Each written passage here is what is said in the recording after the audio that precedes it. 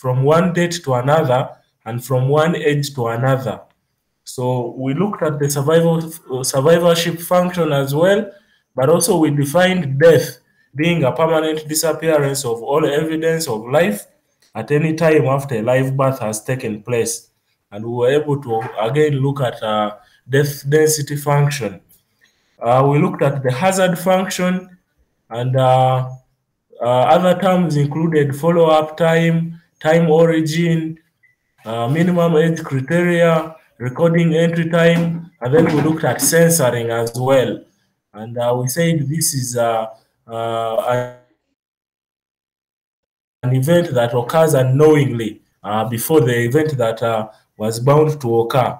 And we were able to depict this using an individual who is on a study for a diabetic drug dying as a result of accident before the projected period of death. Then we looked at some of the competing risks that may be there in terms of the probability of observing the event of interest and another event occurring at that same observation period. And we looked at the survival curve in its illustration, and here we could be able to see how we are projecting the lifespan or the probability or the number of people who can survive to a certain number of years if they are heavy smokers, moderate smokers, and non-users of any cigarette. And we were able to determine what we call the median survival curve, meaning the middle point in which a number of people will survive when they are heavy smokers or moderate smokers or non-users. Then we also looked at, furthermore, we were able to explain what a hazard ratio is, the mean survival time, and the 5-year survival rate, sorry. And then we also explained duration time, the different measures, and we further try to describe censoring as well. And I think we looked at some of the common functions in survival analysis, where we looked at the survival function, the cumulative hazard function, and the hazard function. And I think we ended at looking at the survival function. And today we shall be able to look at some of the other common functions in survival analysis that include the cumulative hazard function and the hazard function. However, there was a question asked whether these are calculations that have to be done. And we said that this is a probability measure of an event occurring.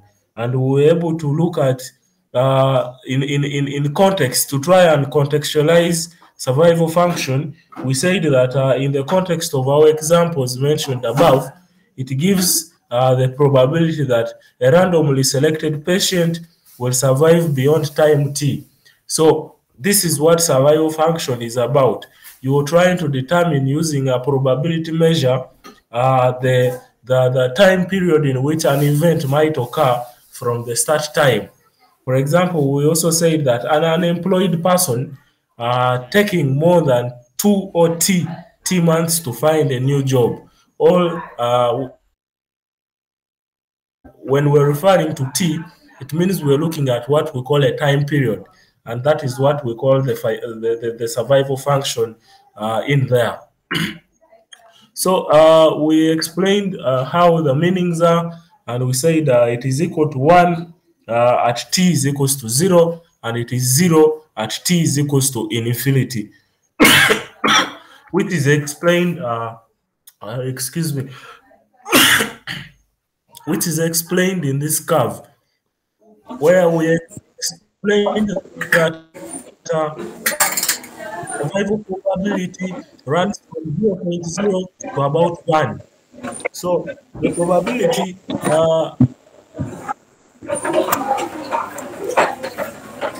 kindly mute.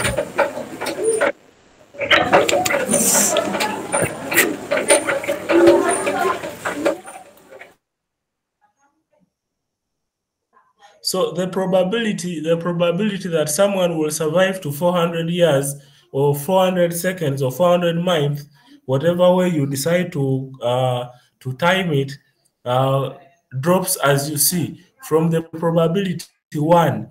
So from this explanation where we are saying t is equals to 0, we are saying that this is the beginning time. So t equals to 0 would mean this is the beginning time.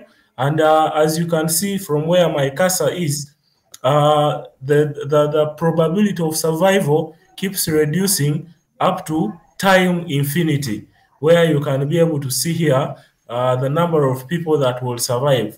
So you can roughly see here that from 0.0, it will take 400 up to about 400 when there will be no person surviving, or there will be no person getting a job in whatever event you try to apply this survival function.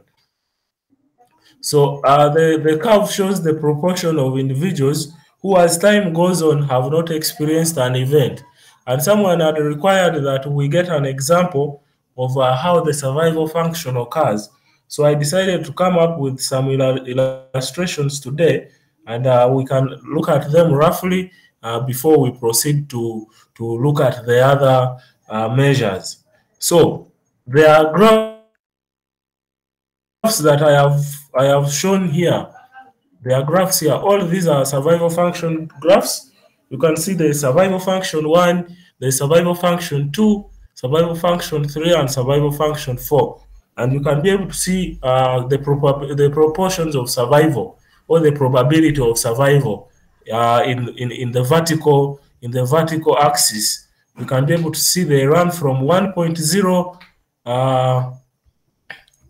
Let me just zoom it a little so that you can be able to see what I'm saying for those who might not be seeing. So you can be able to see that we are measuring time function from 0 to 10 months, and therefore the probability of survival is from 1 to about 0. It is from 0 to about 1. And we are saying in that description that the graphs below show examples of hypothetical survival functions. We shall be able to see how some of these curves are made, or they come up with some of these curves. But they are very long statistical measures if you're doing them manually. However, if you're using statistical packages such as R, such as Stata and SPSS, you may be able to generate some of these hypothetical survival curves.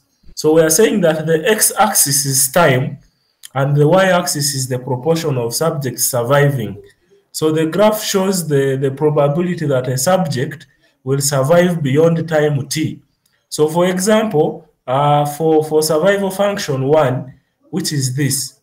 For example, for the survival function 1, we're saying that the probability of surviving longer than time, which is 2 months, is 0.37. So if you looked at this graph, for someone to be able to survive to 2 months, the probability is here, where 2 meets the curve will be at about 0.37, and that is the probability that a person can survive to time t. And that is 37% of subjects survive more than 2 months. So that is what that interpretation means. For example, if you were administering a particular kind of drug, you should be able to have a survival function stating that this number of clients or patients can be able to recover after 2 days. So the probability of recovery after 2 days should be about 0.37, meaning that 37% of your clients will recover within 2 days, or 37% of them will recover beyond the 2 days of administering the particular drug that you could have administered as a clinician. So, however, to explain these survival functions further, we're looking at the second survival curve, and we're saying that for survival function 2, the probability of surviving longer than 2 months is actually 0.97, meaning that 97% of subjects survive more than 2 months. So you can be able to see survival function too here, that if you dissected from 2 going up to meet the curve, you will be able to see that in 2 months' time, the level of survival is still high. However, by the time individuals approach 6 months, you can see that the probability of living is actually 0. So it means that the maximum number of months these people can actually spend is roughly 4.8, 5.8 or 5.6 months around there. So these are very key functions. Like I said earlier on, if you wanted to establish the likelihood that you might have stillbirth, you might have macerated birth, or you might have pregnancy complications among your mothers. For example, you should be able to state the number of women or pregnant mothers who have attended antenatal care. And therefore, you look at the number or the maximum number of antenatal care that they have attended. If they are 10, it would mean that the level of survival or the level of non-complexity in pregnancy would be, if you're taking 10 antenatal visits, then you would be able to see that for those who attended one antenatal care, the probability of survival keeps reducing drastically, and it keeps increasing for those who attend higher antenatal care services. So those are how practical survival functions can work at your different workplaces, or in the different fields that each of you subscribe to.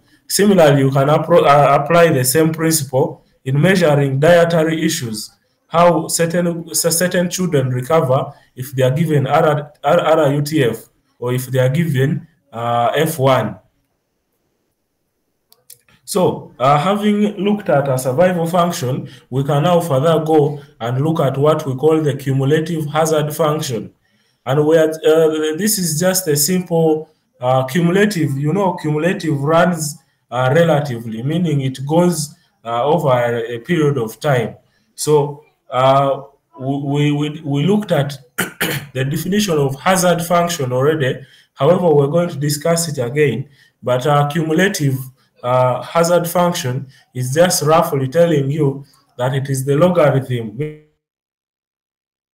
meaning the continuous movement over time of the subject of study. So it has the following properties: that it is an increasing function, and it takes values in 0 plus infinity.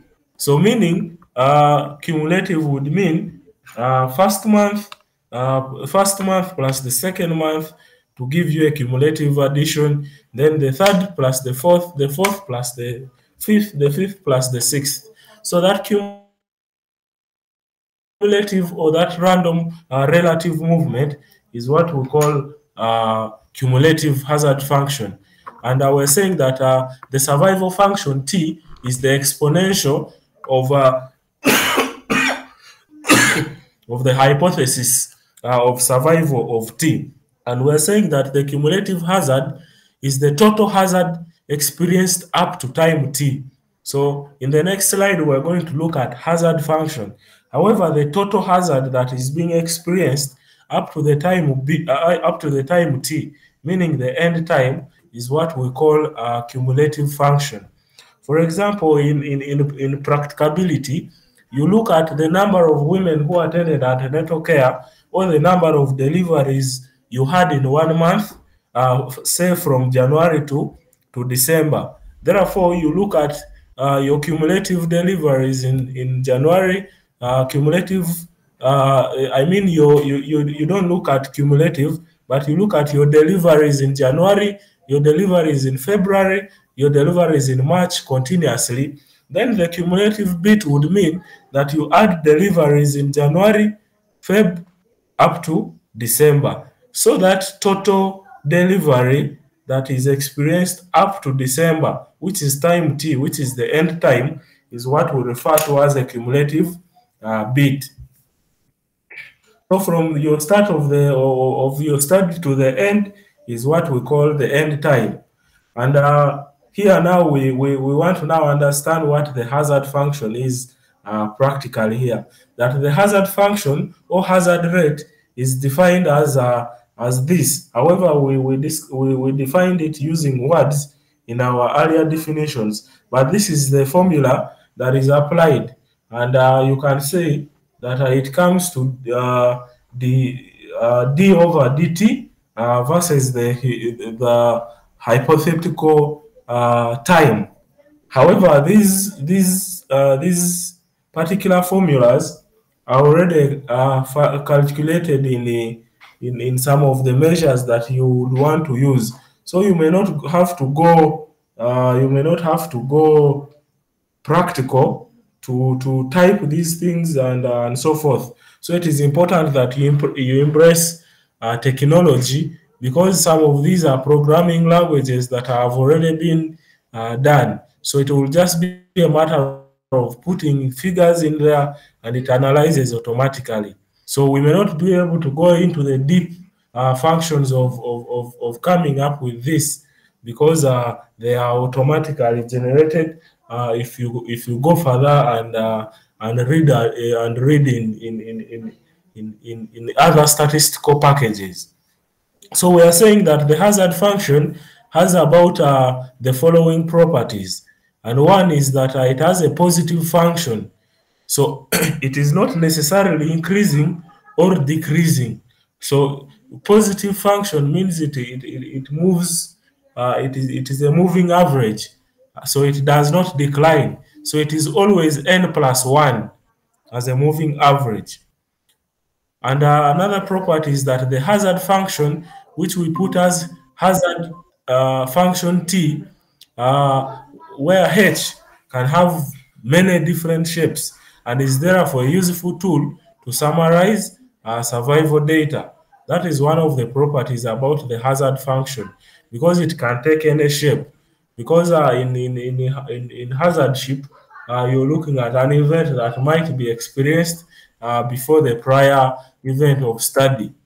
So we are saying in the example of cancer patients, the hazard function T measures the instantaneous risk of dying right after time T, given the individual is alive at time T.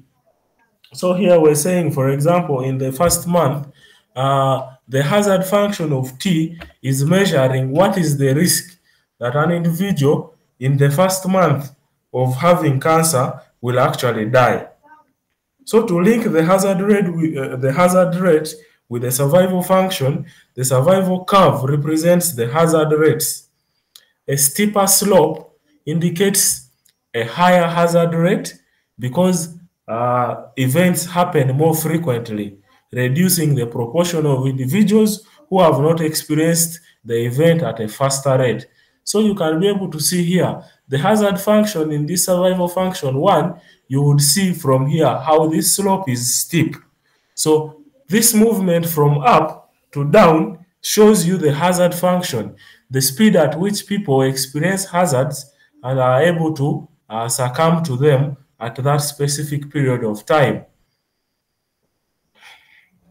So on the contrary, a gradual or flatter slope indicates a lower hazard rate because events occur less frequently, reducing the proportion of individuals who have not experienced the event at a slower rate. So for example, if you looked at the fourth curve or the fourth survival function here that is right here, you can be able to see that the hazard rate is actually slow because the steep is not, I mean the slope is not very steep, and you can see it is a little slow. So therefore, it means that individuals who are experiencing that particular hazard, it does not really have a very faster speed of action. So it means it is acting at a very slower rate. So you have to note that in contrast to the survival function, which focuses on not having an event. The hazard function focuses on the event occurring. So this is where the difference between survival function and the hazard function happens. So the survival function looks at the event is not going to occur, meaning that the person survives. However, the hazard function looks at the person or the event occurring in that bit. So now we want to look at the survival curves. Remember, we had looked at the survival function, meaning that we said this survival function is most times represented using these three functions. And we said it is survival function, cumulative hazard function, and the hazard function, which we'll finish to look at. So we want to look at what we call the survival curves. And the survival curves are these curves that we've been able to look at. However, we just want to have a description of how these the different methods or in which these survival curves are constructed. And we are saying that these survival curves can be constructed using different methods. One is what we call the Kaplan-Meier method. Two is the Cox proportional hazard method and the parametric models. And I was saying that the shape of the survival curve can provide insights into the nature and timing of the events that affect survival, such as mortality, recurrence, or recovery. Excuse me.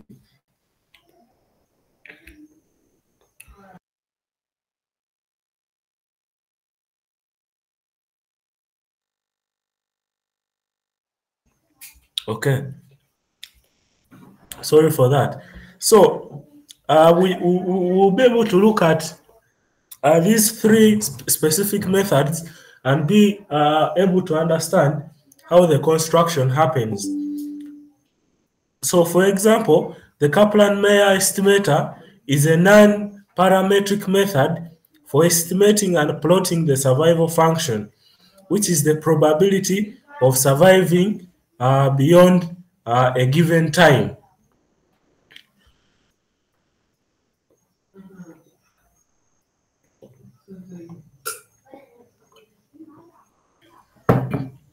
So the Kaplan-Meier estimator is based on the observed survival times and censoring indicators. So hopefully we all now understand censoring of the subject in study. So the Kaplan-Meier estimator can be used to compare the survival curves of different groups or treatments using statistical tests, such as what we call the long rank test or the Cox proportional hazard model. So we're saying a plot of Kaplan-Meier estimator is a series of declining horizontal steps, which with a large enough sample size approach the true survival function for that population. The value of the survival function between successive distinct sampled observations is to be constant.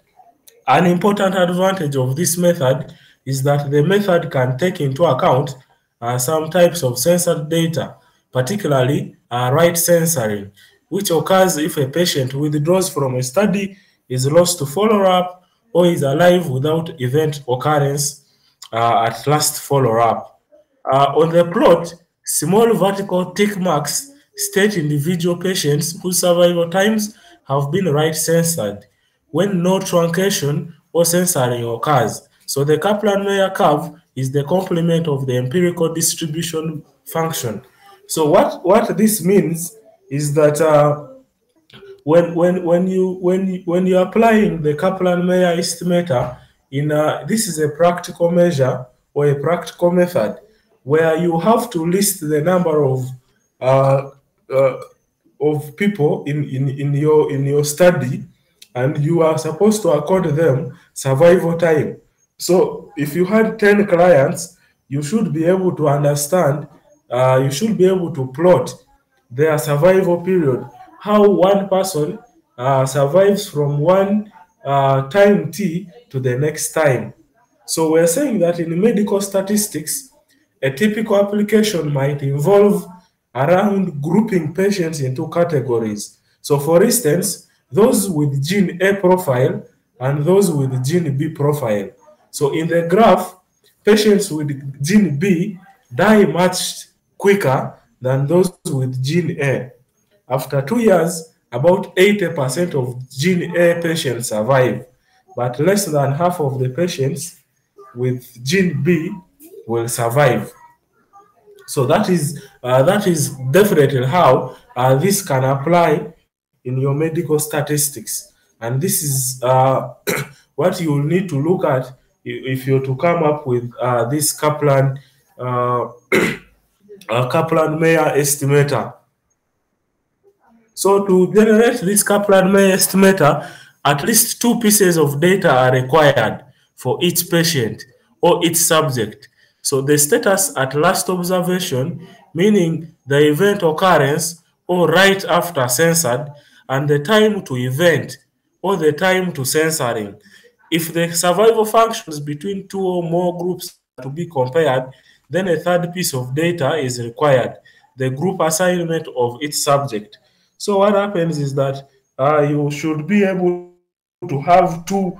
For example, if you're having diabetic,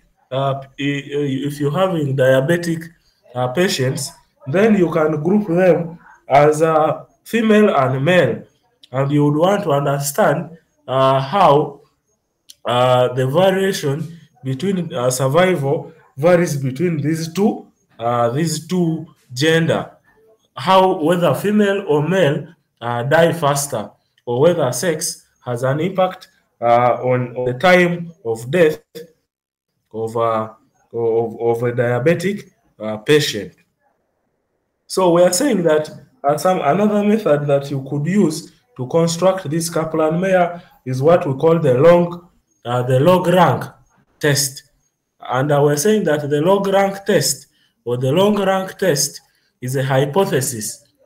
Hypothesis means this is a scientific conclusion or assumption onto something. So this is a hypothesis test to compare the survival distribution of two samples. And it is a non-parametric test and appropriate to use when the data are right skewed and censored. So technically, you can be able to see that we have censoring here, and it appears very many times. And it appears very many times.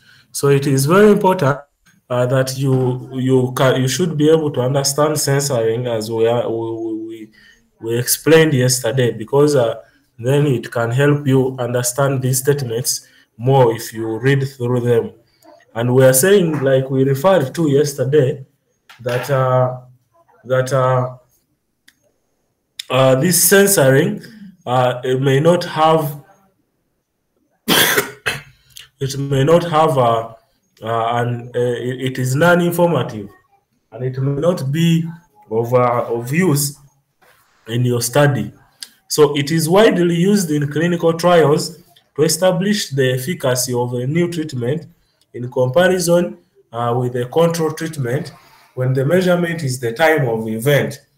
So, for example, such as the time from initial treatment to a heart attack. The test is sometimes called the Mantel-Cox test. The log rank test can also be viewed as a time stratified Cochrane-Mantel Hensel test. So these are the different names, but these names accrue from the individuals who wrote thesis on how this particular method called the log rank works. Just to give you a brief or a practical explanation of how this works. We were saying that it is widely used in clinical trials to establish the efficacy of a new treatment with a control treatment when the measurement is the time to event. So we are saying that at first, an individual is administered a new drug or is given let us say, for example, a new medication for a heart attack. So what the log rank test measures is actually the time an event occurs. For example, you're given a treatment, then the outcome, if you're a person that is suffering from a heart problem, you expected that an individual will die.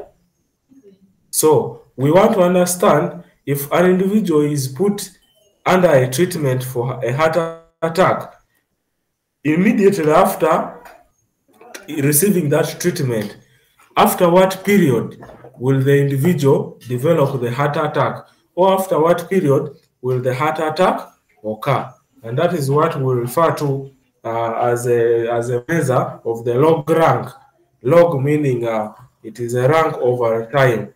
So the log rank test statistics compares estimates of the hazards function of the two groups at each observed time. So because you're looking at two groups, for example, I said you can disaggregate them as female, male, or you can disaggregate them by other subjects such as age, or you can continue to say possibly according to economic status and so forth and so forth.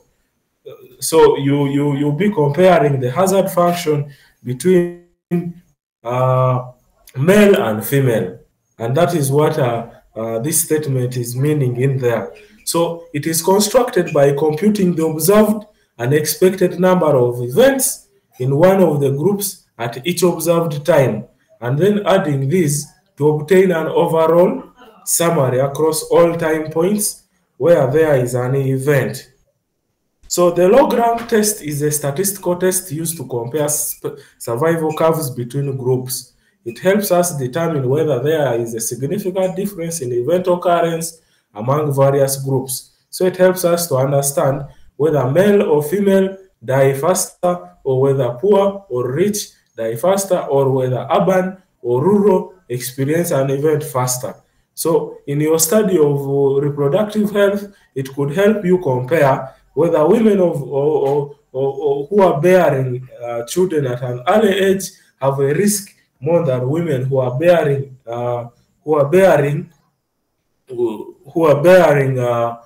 children at a later age, or those who are bearing children in the middle age group there. So that is what the log rank test wants to look at. And widely, it is used when we have categorical predictors, such as treatment groups or demographic characteristics, as I've mentioned. And the demographic characteristics include age, marital status, someone's sex, and so forth, age, and so on. So the other model is what we call the Cox proportional hazard method, and it is a model. It's in the class of survival models in statistics, and survival models relate the time that passes before some event occurs. So we are all looking at the time an event occurs in all these statistical functions that we are looking at. That from the time an individual starts to wear a mask, what is the period of time in which the person gets an infection? From the time a person washes his hands, what is the period of time the person takes to develop a particular illness? It is just like determining the period of time after a mosquito bite, the person gets infected with mosquito with malaria. That period of what we call the incubation period and so forth of 14 days. So this is roughly what we're looking at from the time period to when an event occurs. So in a proportional hazard model, the unique effect of a unit increase in a covariate and is multiplicative with respect to the hazard rate. For example, taking a drug may have one's hazard rate for a stroke occurring, or changing the material from which a manufactured component is constructed may double its hazard rate for failure. So here we're saying that if an individual is suffering from a stroke or a certain disease, and it is expected that this person will get a stroke later on. For example, this person is diabetic, so it is expected that this person will definitely develop a stroke later on. What this Cox proportional hazard model will measure is if a drug was administered to this person, what is the time it will take for this person to get stroke? Will it increase this person's time period without getting stroke, or it will rather reduce? So there are other types of survival models, such as accelerated failure type models, do not exhibit proportional hazards. The accelerated failure time model describes a situation where biological or mechanical life history of an event is accelerated. However, we are not focusing on those. We are just giving a brief. In your adequate time, you can go and actually read more about these different survival models. But we're focusing proportionally on a proportional hazard model of Cox. So the Cox PHM is a versatile tool for survival analysis because it assesses the effects of covariates. For example, it can look at demographic factors, treatment regimens on survival, and so forth and so on. And it allows us to understand how different variables impact the hazard of experiencing the event over time. A key advantage is it is applicable to both categorical and what we call predictor variables. So, just giving you a brief history of what the Cox proportional hazard model is. That Sir David Cox observed that if the proportional hazards assumption holds, then it is possible to estimate the effect parameters that are below without any consideration of the full hazard function. This approach to survival data is called application of the Cox proportional hazards method, and sometimes abbreviated to be Cox model or proportional hazard model. However, Cox also noted that biological interpretation of the proportional hazards assumption can quickly be tricky. So, in other words, we're saying that David Cox, because Cox proportional hazard has the word hazard, and we looked earlier on at the hazards function. So this is typically trying to understand the hazards function. So he's trying to look at the possibility of trying to to reduce an event occurring or a hazard occurring, and that is why when we're looking at it, we're saying it can assess the effect of covariates. So meaning that it can be able to assess proportionally the differences between different demographic groups. So you should be able to assess the hazard levels between people who are of a younger age, middle age, and upper age. Or you should be able to assess the hazard levels of individuals who are attending 1 antenatal care, 4 antenatal visits, or 8 antenatal visits. Or furthermore, you should be able to differentiate or be able to compare the hazard function between individuals who are living in the urban settings and those who are living in the rural settings. Or you can use marital status and look at those who are separated, those who are never married, and those who are married, and those who might be divorced, in like that. So some of the assumptions and diagnostics of this Cox model include that it is crucial to evaluate the assumptions and diagnose the Cox proportional hazard model. The assumptions include proportional hazards, linearity in continuous covariates, and independence of censoring. So the assumption of proportional hazards means that in that particular group of individuals, for example, if we wanted to look at it at a societal level, we can look at the issue of race or ethnicity, possibly between blacks or a particular tribe, whether people of black origin or people of white origin, or Negroes and so forth. If we looked at tribal at a tribal sentiment, this measure believes that in its assumption that the hazards are proportional in that particular group of study. So if you're looking at only women of reproductive health, the assumption is that the hazard that these women experience is proportional between all of them. Similarly, those who live in the rural areas could be having the same proportional hazards that they are facing. And that is what the assumption in there means. So the diagnostic tests and tools are used to check these assumptions, ensuring the model's validity and reliability. So these diagnostic tests are used to ensure that this model is valid and that it is reliable. So the Cox model can be extended to account for time-varying covariates, but also time-varying covariates allow us to capture change in a covariant effect over time, making our analysis more dynamic and accurate. And additionally, interactions between covariates can be incorporated to examine how their combined effects influence survival rate. So in these covariates, we're looking at variables that have similar distributions or connectivity between themselves. So in covariables, if you use the covariables, for example, we say that the possibility of a diabetic patient having high blood pressure.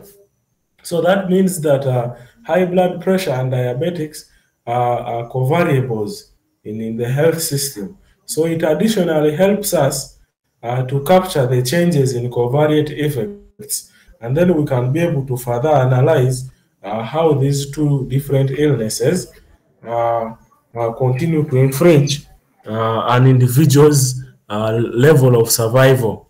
And then another method we want to just understand in a brief is what we call parametric survival model. And here we're taking a conclusion that the parametric survival model assumes specific probability distributions for survival times. And we're saying three common distributions are exponential. We talk about the Weibull and the long normal distribution. However, we can look at these ones later on. But for now, we shall not be going into the exponential bit of this distribution. So we shall only be looking at the non-parametric that we have looked at. But if we can be able to get time, we can look at parametric survival methods later on. So these modules can provide insight into the shape of the survival curve and may fit the data better than the distributional assumptions are met.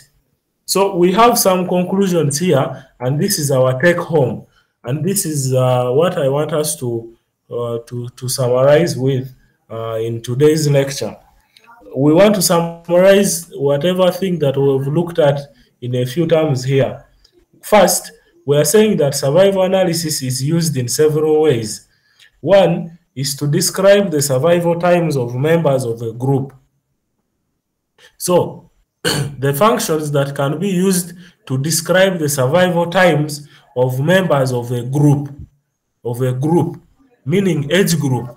If we are saying age group, meaning the ages 0 to 4 possibly, or 1 to 4, or a group of married people, or a group of unmarried, or a group of diabetic patients. So here you can be able to see we're looking at members in a single group, and we're saying these are some of the methods that should be used. One is a life table, 2 is the Kaplan-Meier curve, 3 is the survival function, and 4 is the hazard function. These are the functions that help in calculating the survival times of members of a group. However, for us to compare the survival times of 2 or more groups, we use what we call the log rank test, which we which we discussed.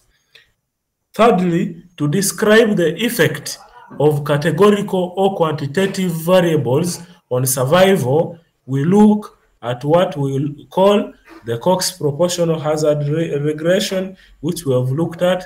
We look at the parametric survival model. We look at the survival trees and the survival random forests. Those two which we have not covered. But if for now, this Cox proportional hazard gives you a very important grip on how you can describe the effect of a categorical variable, as we were able to look at there. So in conclusion, the following terms are commonly used in survival analysis. Event. And in an event, we are looking at death, disease occurrence, disease recurrence, recovery, or other experience of interest. For example, deliveries, antenatal care, we can be looking at immunization, vaccinations, and so forth. So all those are what we call events, and they are very key terms that we use in survival analysis. Then another key term, like I just want to repeat and help us remind ourselves, is time. That the time from the beginning of an observation period, such as a surgery or beginning of treatment, to an event or the end of the study, or loss of contact or withdrawal from the study, which we call as censoring. And here we are again defining censoring. And we're saying that a censored observation occurs when we have some information about individual survival time, but we do not know the survival time exactly. The subject is censored in the sense that nothing is observed or known about the subject after the time of censoring. And a censored subject may or may not have an event after the end of the observation. So, in other terms, we're saying that when you lose contact with the person of study, then you definitely do not have information on that person. And that is what we call a censored observation. And then, lastly, we look at what we call the survival function. And the survival function, like we described, is the probability that a subject survives longer than time t. So that probability is what we call the survival function. And that marks our conclusion for this introduction to survival analysis. For today's particular lecture, there are some references that are in here. In your free time, you can actually go through and be able to read some of these references and be able to go through them. You can be able to get further understanding of survival analysis. And the references are as many as you can imagine. And they are here. Encyclopedia of Biostatistics. If you want to look at linear rank tests in survival analysis and so forth and so on.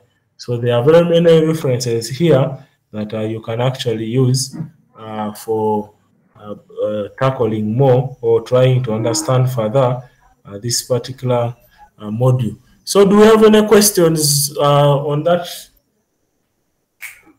Do we have any questions? If we do not have any questions, that